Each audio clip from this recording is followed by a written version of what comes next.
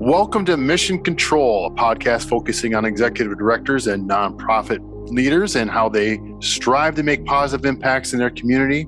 I'm your host, Paul Schmidt, owner and creative video strategist for UnoDeuce Multimedia, and I would like to welcome as my guest today, Julie Thomasma from Child and Family Charities. How you doing, Julie? Hey, Paul. Thanks for having me today. I'm doing great. Well, I'm glad you're doing great. That's awesome. The first thing that I'd like to start with is talking about what is the mission of Child and Family Charities? Okay, well, Child and Family Charities' mission is to evolve and change with the changing needs of the community. So I love our mission because it gives us lots of flexibility to be able to address community needs as they arise. And this time, I'll tell you, it's been an honor to be able to lead this mission because we've seen so much change in the last couple of years of what the needs have been. And the pandemic has just highlighted so many of the things that we already knew were going on in the community, but we're seeing them in a different light. And I think it's also brought others to recognize, some of the needs in the community as well. Yeah, that's very true. That's very, very true. But before we get into the pandemic stuff, I'm going to take it back a little bit. Sure. So you arrived here, when I say here, in Lansing, Michigan, working for CFC, not that long ago, just a few years back. Well, it's actually been 6 years, and I only know that because it did go very fast because my youngest daughter is 6 years old, and I applied when she was a week old because I wanted to come home here back to Michigan. And we were living in Chicago at the time, and it was my second child, and we were like, okay, it's time to set up, our roots and settle in somewhere. And I saw the job posting for Child and Family Charities and went for it then and interviewed when she was about a month old. So that's kind of my marker in time, kind of knowing how long I've been here and with the agency. That's really cool. I don't know if I knew that. I knew you had a young daughter, but I didn't realize that it was like it coincided. Yes, very much so. And what's cool too is the mission here fits so well with, I'm raising my own children, and it just, I get to live out that mission here too, making sure that we're caring for children. That's really cool segue because it really goes into what I wanted to ask you first. I mean, why did you feel that you were a good fit for CFC? What was, when I say CFC, Child and Family Charities, Sure. Coming from, I believe you were in Chicago at the time, going, lateraling from Chicago into this area. Why did you think that, what stuck out about this position for you? Well, it definitely was the work with children. And I wouldn't say that was always the case. My journey has kind of taken me in so many different directions. I'm actually trained as a clinical psychologist. And so I did some work with children when I was in training and thought, I don't know if that's what I want to do ever, is work with kids, because it pulled on my heart so much. But then after having kids, I think I just saw this mission in a different light. And I think you just realize that you want every kid to have the same opportunities, and my heart just kind of went straight into the work. So that, I shifted gears. I was in Chicago. I was working with people with disabilities, and I love that mission, and I never thought I would leave that type of work. But like I said, after having kids, I think it was an easy transition. And this mission has been absolutely incredible because we do such great work in the community. So I have no problem getting behind it every single day. Nice. So what did you find the most interesting part of joining this staff? What stuck out? I think, everybody was just so genuine, transparent, just really cared. So even when I met the board, I met the leadership team before I came here, I just thought everybody was real. They're in it. They're in it for all the right reasons. They care about the community. Everybody wanted to see positive impact in the community. So to me, it was just an easy yes to come back home. That's awesome. You come back home. So when you say come back home, so you're originally from the area. or I'm nearby? from Brighton. Yeah, I'm from Brighton, but then I went to Ann Arbor for school. Sorry. Go Blue. I never would have thought, this is what I've learned in life too, never say never, because I never would have thought I would land in the Lansing area, just given that I've never really ventured this way. I wasn't an MSU person, but after, settling in, meeting the people here, I never want to leave. I love it. Well, let's talk about that. What I mean, talk about that, the community a little bit, and what you're really seeing with the community that you're working with day in, day out. What's really, you mentioned it tugging at your heartstrings for the work that you do and the work that the organization does, but talk about the community. Talk about how they make you feel.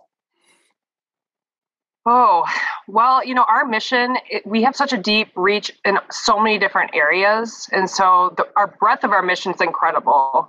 But I think, most recently with the community needs and what we've been seeing, with the pandemic, it really highlighted, like I said, a lot of the needs that were already there. But I think it helped us kind of just get in a little bit deeper of how can we help? What can we do? So for us, it was, we saw the increase in violence in the community and the needs there, a lot of young people being involved in violence. And we know that young people are part of families. And so there's a lot going on with families, the risk factors for so many of the families here in Lansing. We saw a lot of mental health needs. And that's a passion of mine, wanting to help people who have been through different things, kids who have been through trauma. The needs with not having eyes on kids. That was a whole nother thing that we've seen lately with the pandemic is, when kids weren't coming to school, we knew that there were still a lot of kids that were in tough situations, but we weren't able to put, mandated reporters and people who they normally would be connecting with, we weren't able to put our eyes on them. So we really had to think about how can we connect with families? How can we connect with kids and just our community in a different way? And so the way we did that is every time somebody would come to us on Facebook or just outreach to us in any way, I was like, we got to figure out a way to say yes and keep interacting with the community. We might not be getting the referrals in our traditional way, like through the schools, but hey, when we see somebody on Facebook saying, hey, I have a need or I don't have food in the house, let's make it happen. And so that's a lot of how we started shifting and interfacing with the community in a different way. But so many needs, happening right now. And it has not been easy. It has not been an easy time for so many people. Right. And I know that you mentioned that you met with the leadership of the organization as well as the board. Well, and then you're talking about all the cool things, I shouldn't say just cool, but important, imperative, awesome things that you're doing within the community. But what was the best way for you to integrate yourself gradually into the community? What were some of the ways that you did, you were able to find your footing in the community?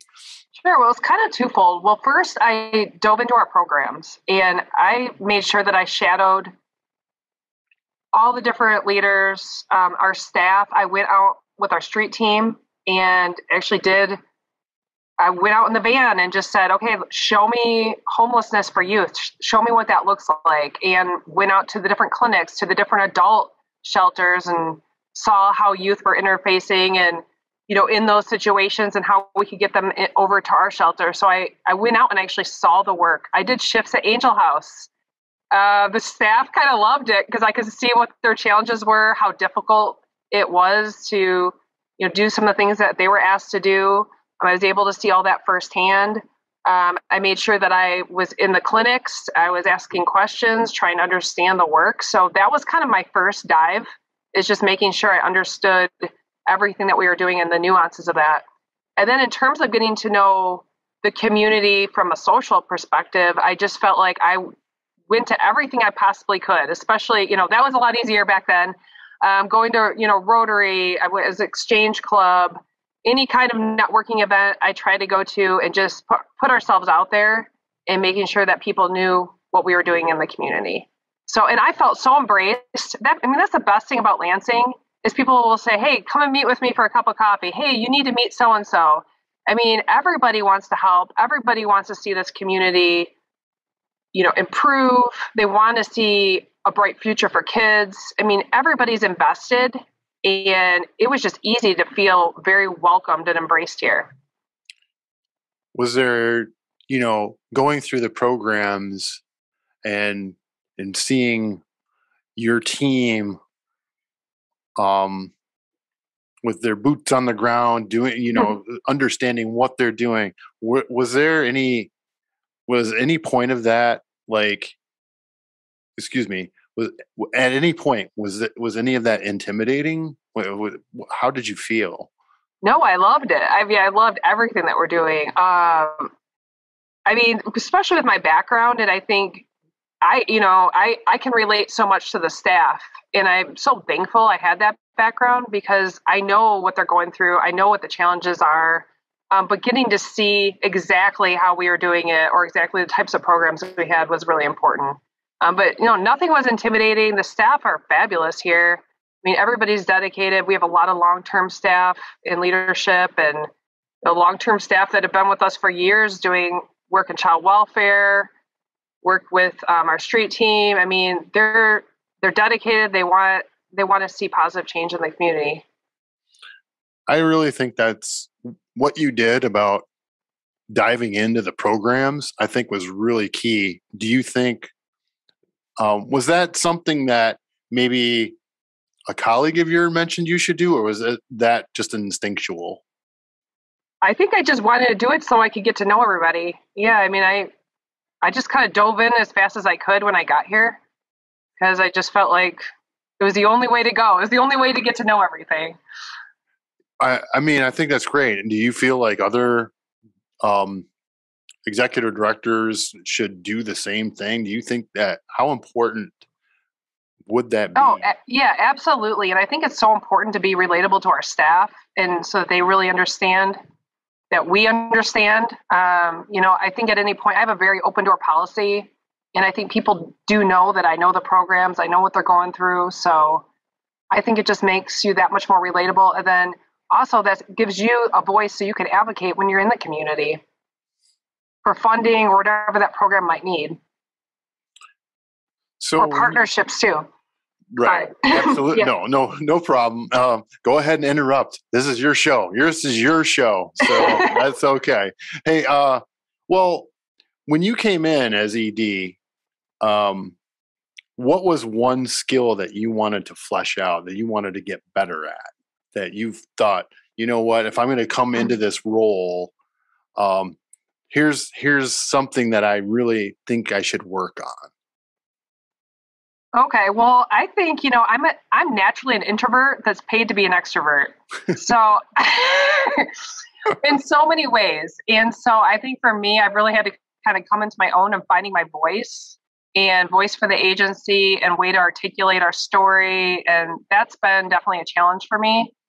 But I take on the challenge every day, and I'll definitely welcome it because I believe in the mission and want to make sure that I'm always kind of pushing myself to be better and tell our story in the best way possible.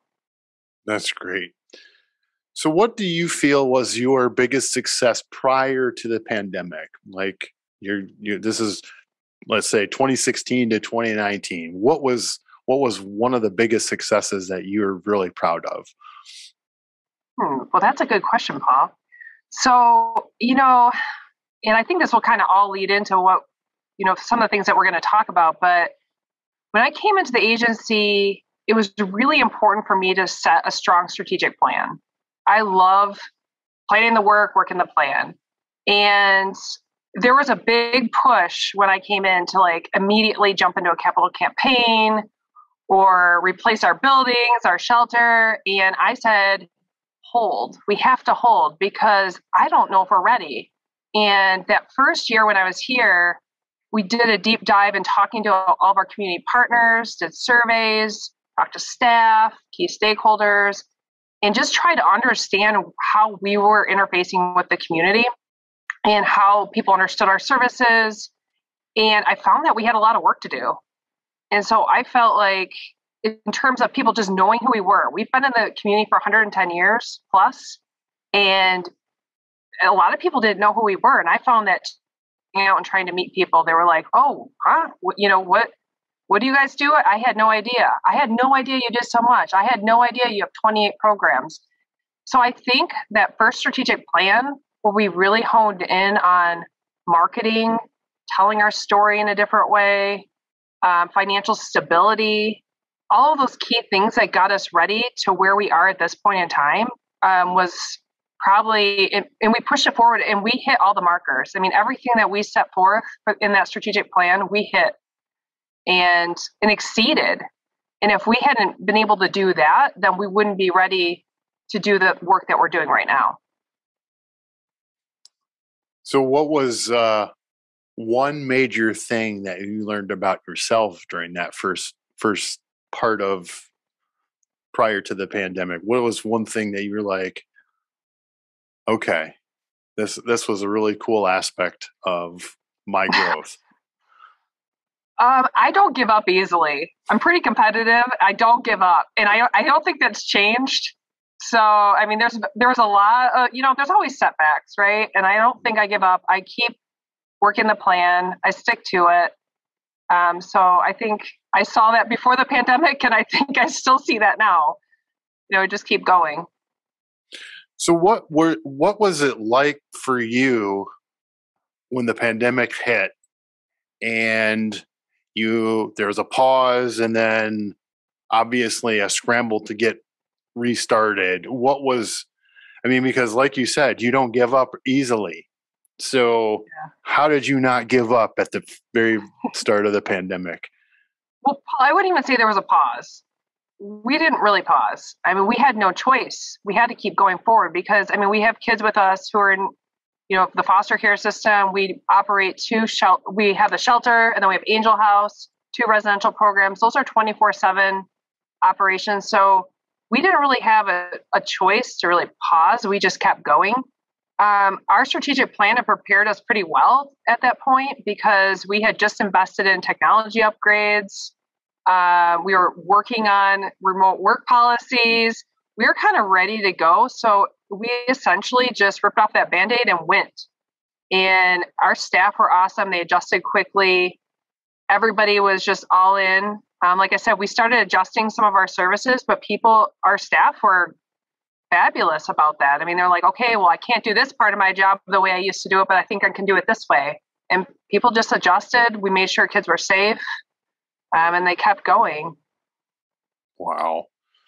So with that, because you're a nonprofit and a lot of your funds come through donor or sponsor dollars, so talk about the fundraising aspects. Now you have an annual event that happens every year. That's huge.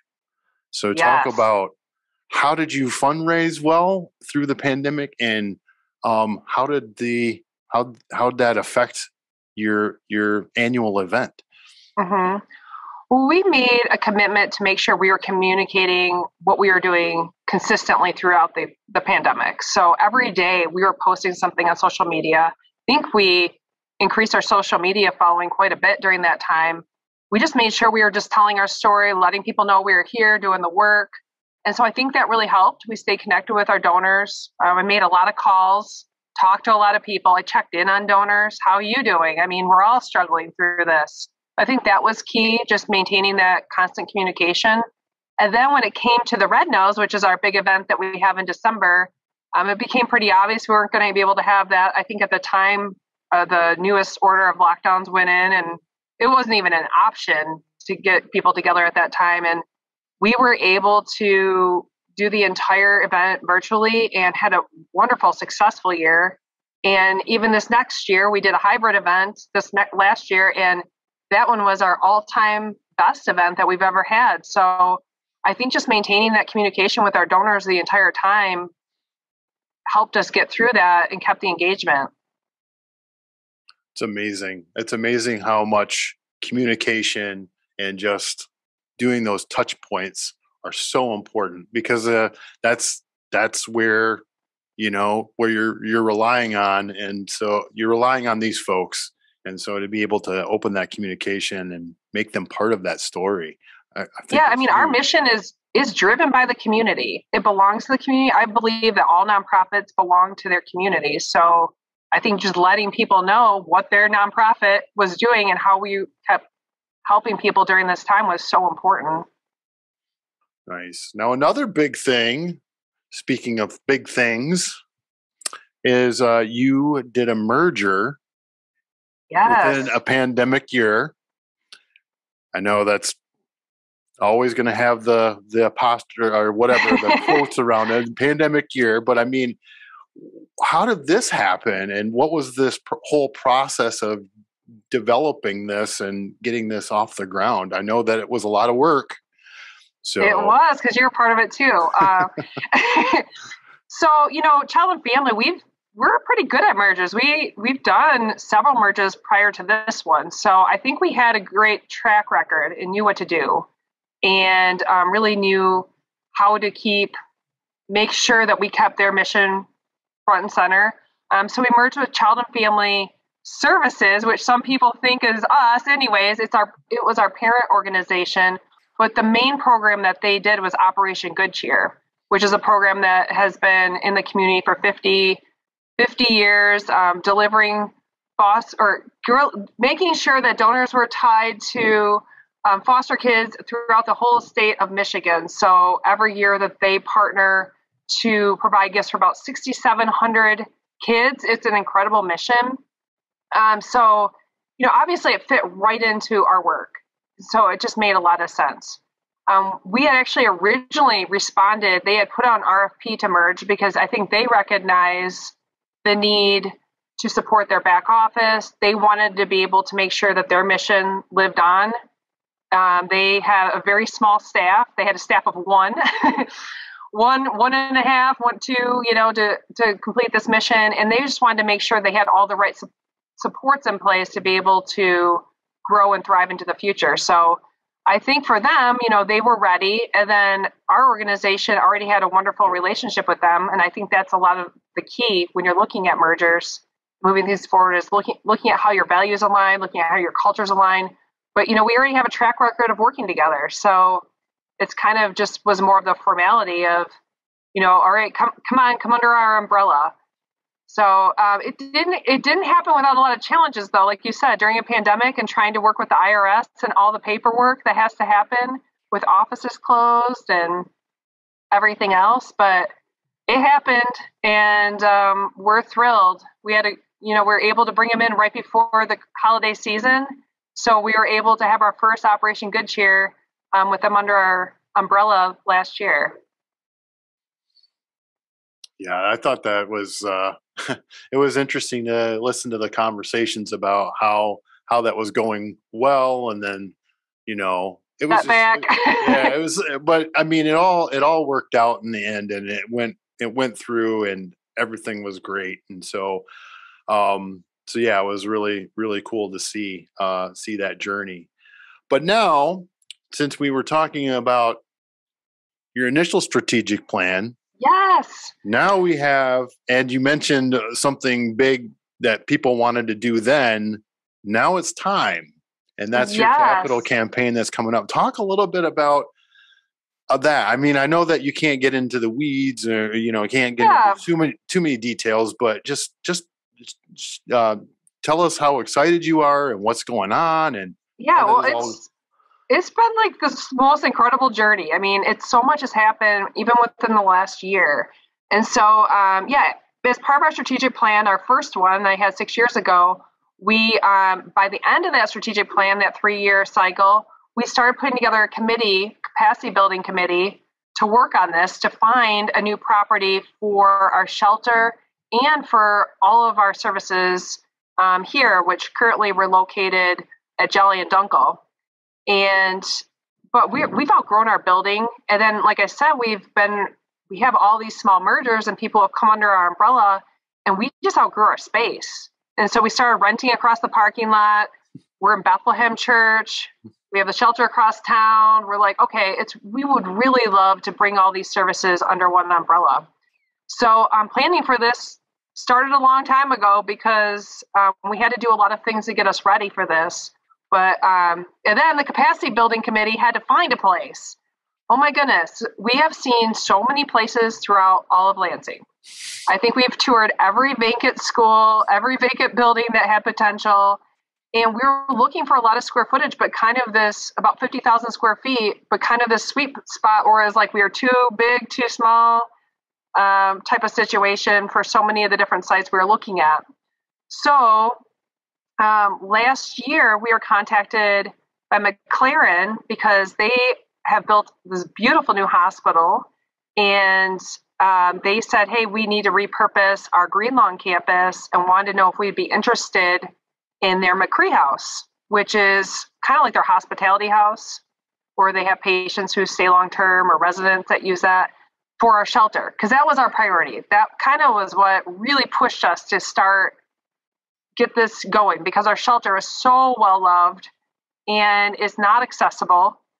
And it just needed to be replaced. So we went over to the McCree house, fell in love with the building. It is 12,000 square feet. It's amazing. It has 14 bedrooms, 17 bathrooms. It is a dream. And so we got over there. I mean, everybody was just so amazingly excited. I mean, we're all like, okay, how do we make this happen? And then as we're over there, we started having conversations that, there's other parts of their campus that we could use. Right across the street, there's an educational center that we could use for a youth drop-in center.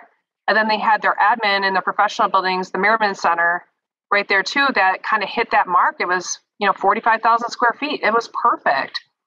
So that kind of started our journey. And that was just about a year ago. So I can tell you a lot has happened in that time.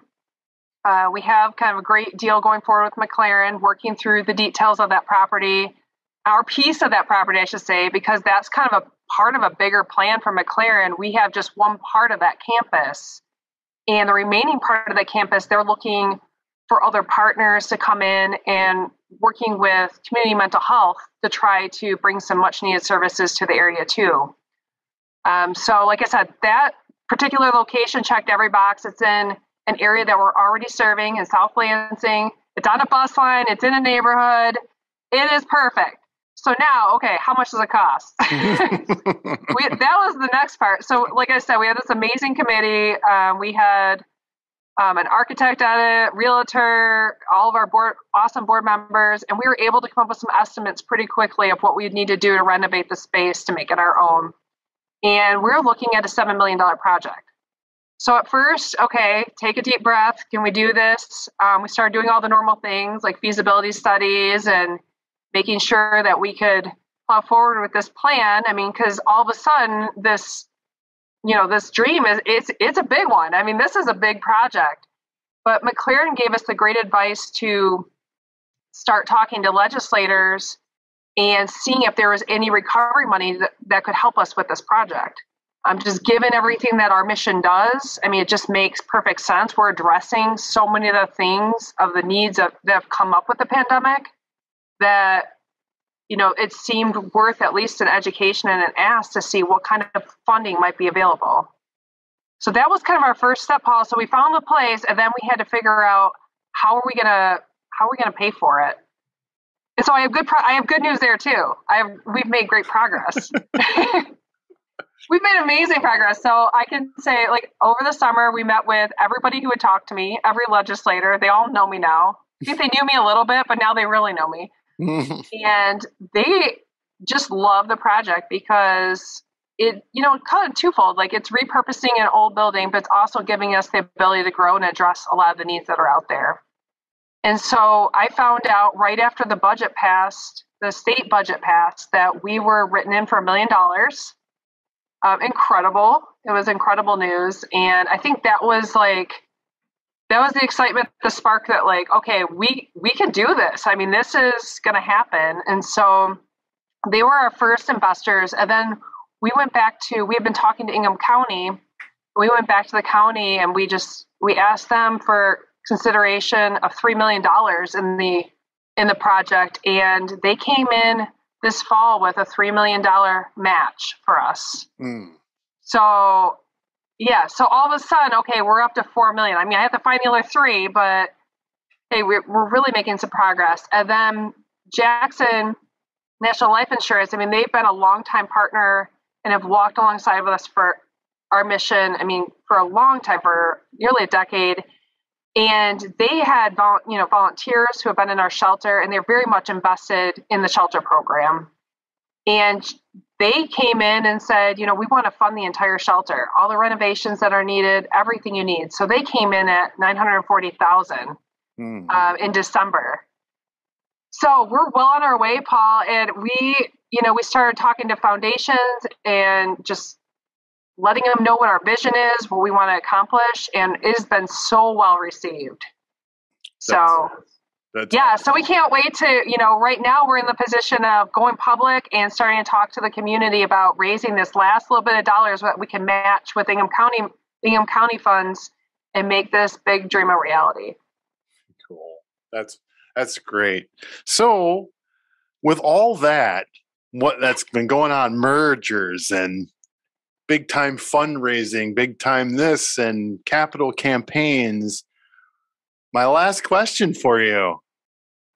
What do you do to decompress, to escape for a little bit, to just to have some you time? Well, that's a great question. Well, I love spending time with my kids. I mean, they're my priority, and they bring me so much happiness and joy. And yeah, so running in the snow, going playing outside, anything we can. We get out on the boat a lot during the summer. I mean, we're just always outside, just trying to decompress and have fun. I really don't separate work from my personal life. I'll be honest. I don't find it works well for me. I just think they blend anyways. Yeah. So, hey, I just embrace it and I don't fight it. I'm like, hey, it's all one. Exactly. Well, thank you very much for being on the program, Julie. Really appreciate it. And if anybody wants to know exactly what's going on with Child and Family Charities, what's the best way for them to find out? Well, we definitely keep things current on our Facebook and website. You can just give me a call. I'm pretty easy to reach. Well, that's great. So thank you again, Julie, for coming on. We really appreciate it. Thank you, Paul. No problem. And thank you all again for taking some time to listen to the program. So don't miss the next episode coming out in a couple weeks. And if there's someone you know of that you would like to hear about and their journey, please email us at missioncontrol@UnoDeuce.com. And if this is your first time here, please subscribe to us on YouTube or your favorite podcasting platform and give us a positive review. Thank you all again, and see you next time in the Control Center.